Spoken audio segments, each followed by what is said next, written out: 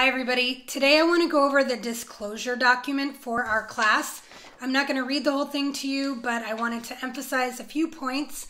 After that, you're going to read the rest yourself and then take the open book disclosure document quiz. First, recommended supplies. There's a whole list, but two I want to mention. I recommend that you have a physical notebook for this class, even though we're going to be doing plenty of our writing online. It will be nicer for you if we're doing brainstorming or just reflections for you to write by hand. And if for some reason I want you to turn it in, then you can just take a picture and post that to the assignment. Another thing I recommend is a digital kitchen timer. You can get these cheap at Target or Safeway. You can time on your phone or on the computer, but those things can be distracting if we're doing like a mindfulness exercise. It's nice to just have a straight up timer.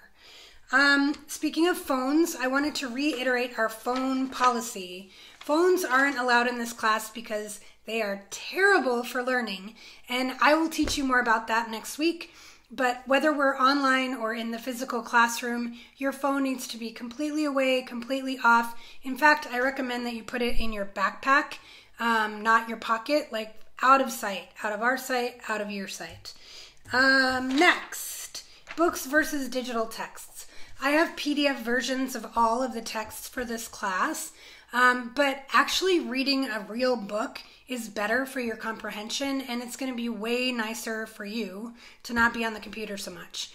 However, in the spring, when we gave out books, we didn't get a lot of those back. And so if for some reason you are able to buy any of the texts that we read, usually they're classics and they're cheap, that would be recommended, because then you can write in it, you can lose it, and it's all yours. If you cannot buy it, you're not required to buy the books for this class. That's not what I'm saying.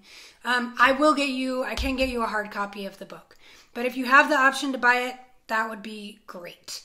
And then lastly, please carefully read this part about academic integrity and plagiarism.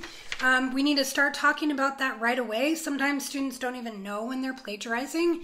You should always credit your sources if you are crediting an idea or using a sentence. And you should only be using sources that are approved for the project or the book that we are working on. And I'll talk more about that later. So please go now and read the rest of the disclosure document, that's hard to say, yourself, and then take the quiz and you'll be done.